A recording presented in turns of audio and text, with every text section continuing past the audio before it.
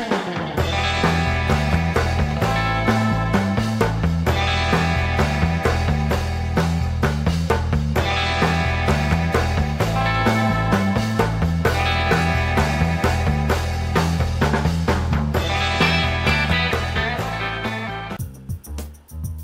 YouTube, Carl Ellwein here. Today is going to be some engine building. I've got working on finishing. I'm putting the heads on. Daniel Peterson's. Hey Daniel, how's it going? It's number 93. Look it up in my webpage, the Ellweinengines.com. They're listed in sequence, and you'll see previously the short block on this being built. This is a custom diamond piston. No, it's not. Coated Wiseco piston. We got comp star rods. This is going on a twin turbo F body. So I'm going to put the cylinder heads on today, prep the deck, make it nice and clean, show you the chemicals I use to clean this in order to put the MLS, like the chromatic gasket is what we have today. So this is going to be removed. These are the retrofit LS style lifter holders. These are coming out. The Johnson / Crower lifters are going in. So follow along today, enjoy. See if I can show something that might be of use. Tech Tuesday, don't forget.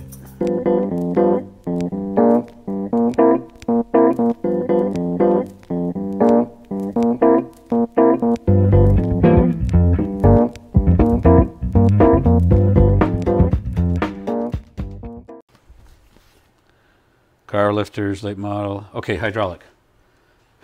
The part number to these Crowers, it's probably the best value in American made. Their part number from Crower 66310LM-16, a set of 16. The LM stands for late model, being that late model, they need to be 0.300 inch taller than your traditional small block Chevy, than Gen 1. So if you have a block with a sort of a taller lifter bore boss, regular lifters, small block Chevy lifters, will not go down far enough.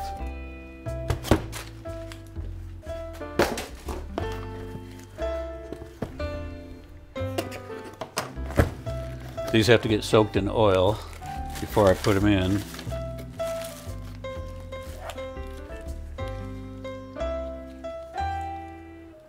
Wow, beautiful. See what we have here? Johnson. Link bar. Known throughout, the word on the street is USA made Johnson. A lot of the Crower stuff is USA made too, but what can I say? We'll have to get these soaked in oil. I just wanted to do an unboxing for you. 30 weight, actually 15W40. Regular, conventional oil.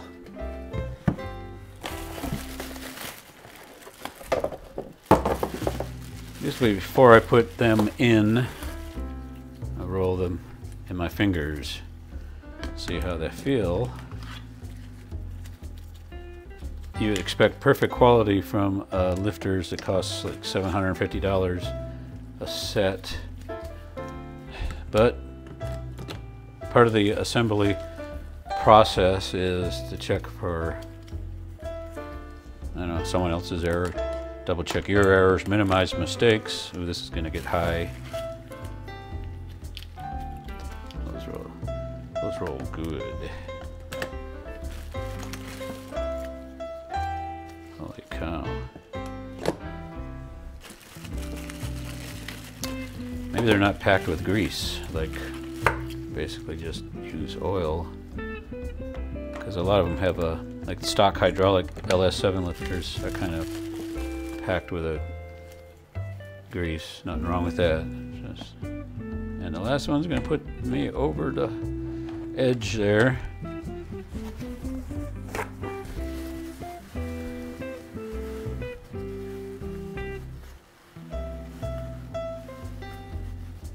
Well, what can you do?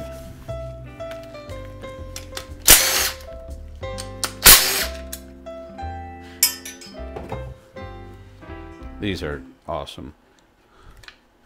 Check this out. Yeah.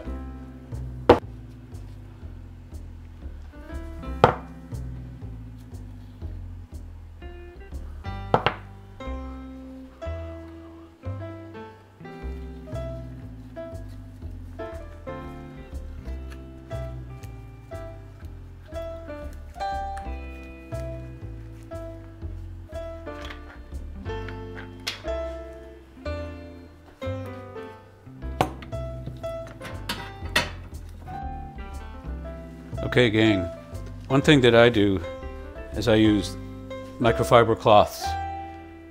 I don't use paper towels generally. When the motor needs to be clean, I'll use paper towels when it's being initially ground off or painted or clearance for stroke. But after it's had its final cleaning and pressure washer and soap and water and dried and oiled, and it's easiest to keep lint off with these less lint cloths.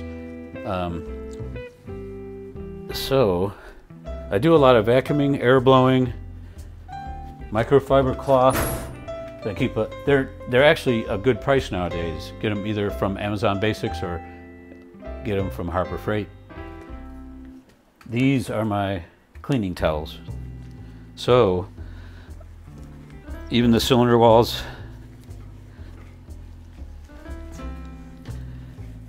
that's what I use. Now I'm going to get the vacuum and vacuum up any dust at that.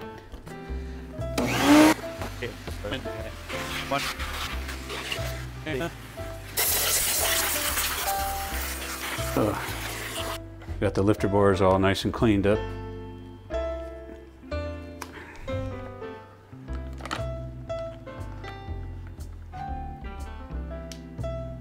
Can only go one way with the link bar out.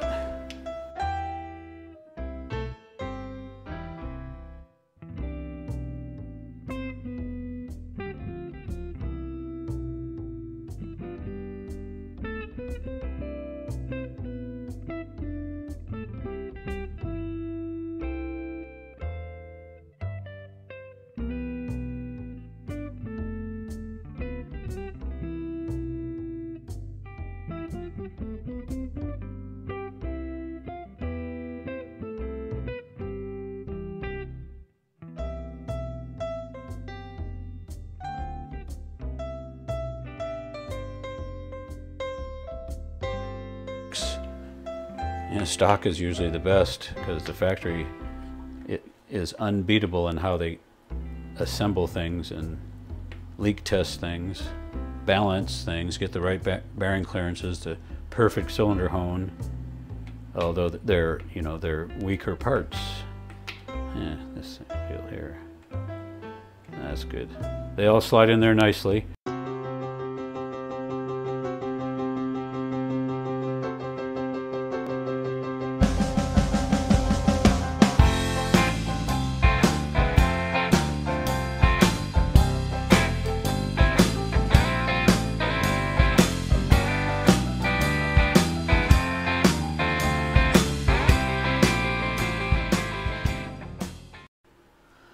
All right, so we're going to clean these, we're going to chase them. I'm going to use an existing head bolt 7/16 coarse thread because I don't have I lost it, I guess, when I organized. All I have is this 1/2" thread cleaning. It's not really a tap, but I used to use these. I lost my 7/16.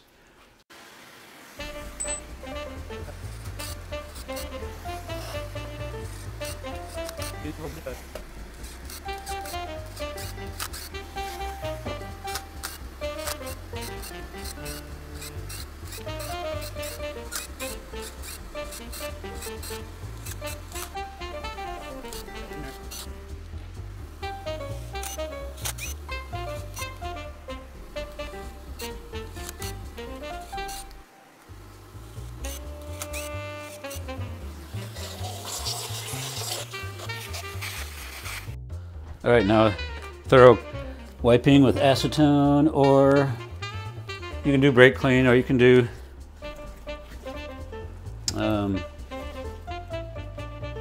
mineral spirits.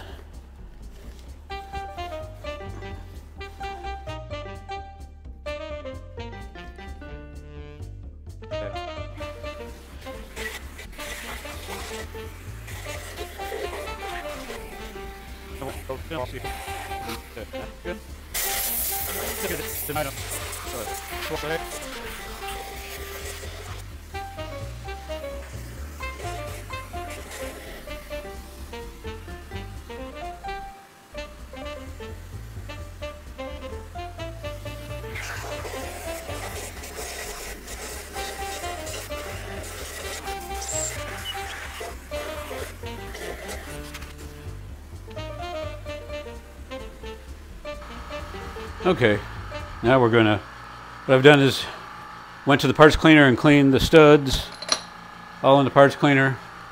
That's outside, and it's raining out now. I'm glad to be done with that. What's next is to carefully lightweight oil the cylinder bores, and because I don't want to get any oil on the deck surface. You got to be careful about this stuff. Just a little dab.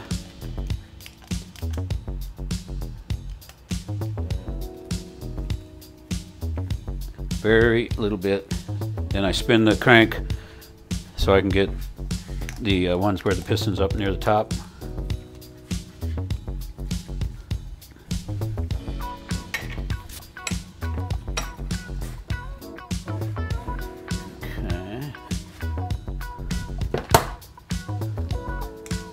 Very lightly.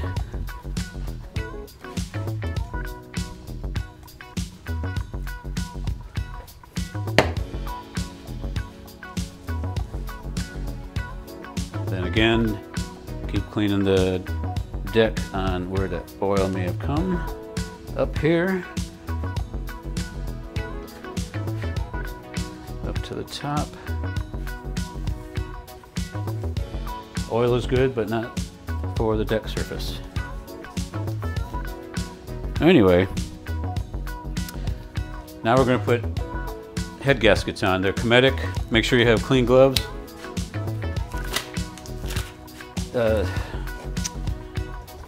I get latex. Latex are my favorite, but nitrile. Always have clean hands, and I make sure it's basically to keep parts clean. And there are numerous things you can do with your, or techniques with your multi-layer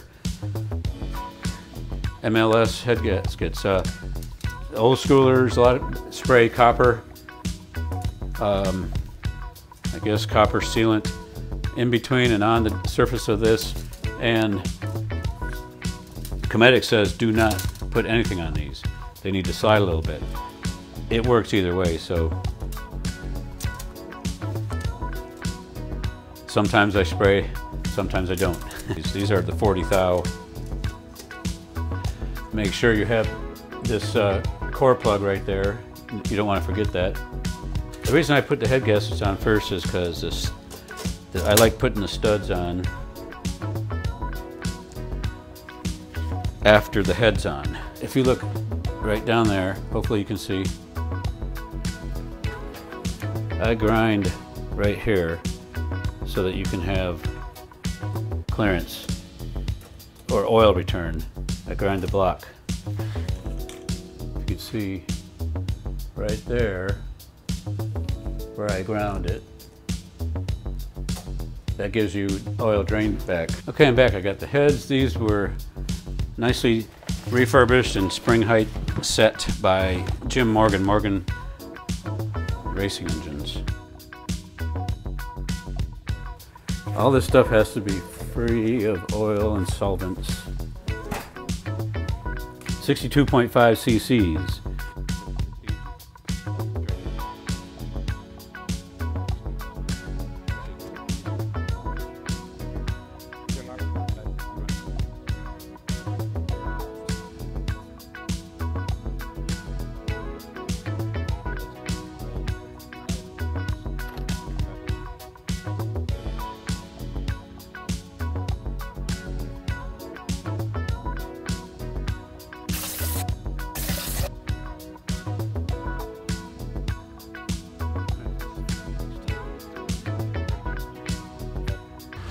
Those are, that's where it is. Okay. Put this guy here.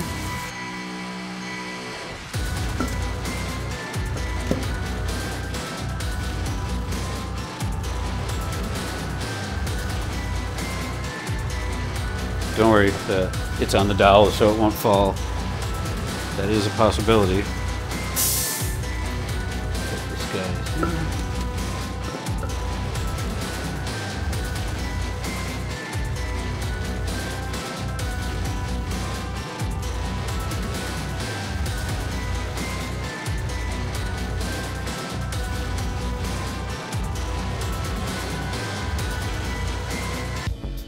All right, a little bit of stud cleaning here. I have these in acetone also to get the residual brake safety clean. I actually did the safety clean outside. Minimize fumes whenever possible. We're doing the fine thread part.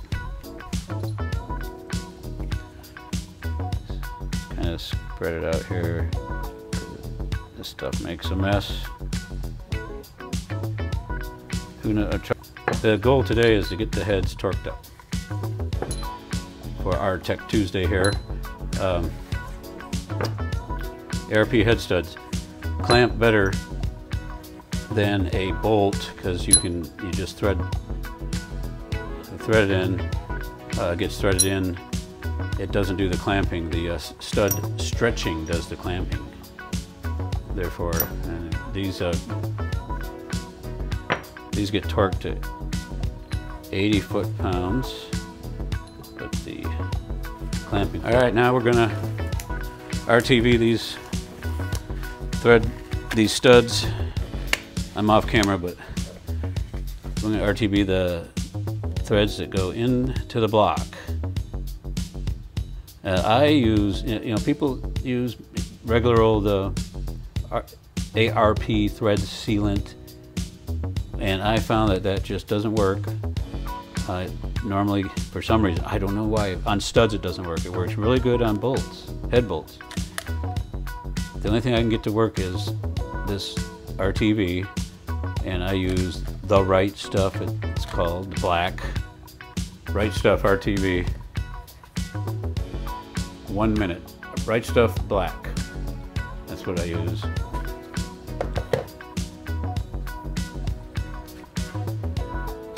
Use that on the thread there, and then this is ARP thread lube.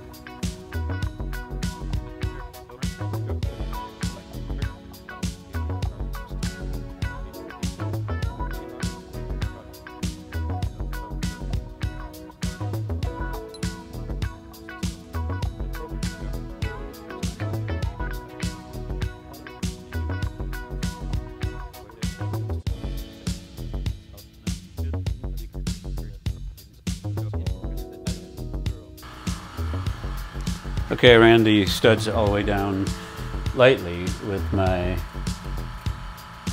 drill impact, not real tight, and then I want to put these in the final tightness just with the hand.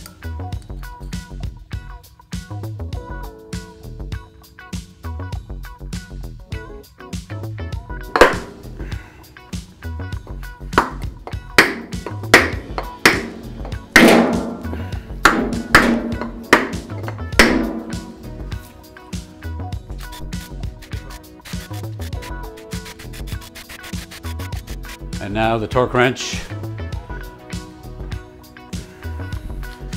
First round of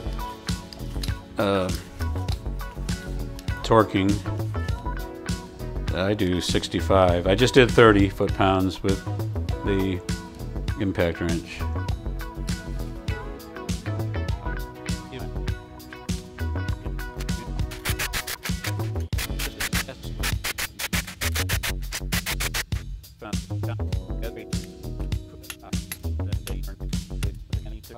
By a 20-year-old kid.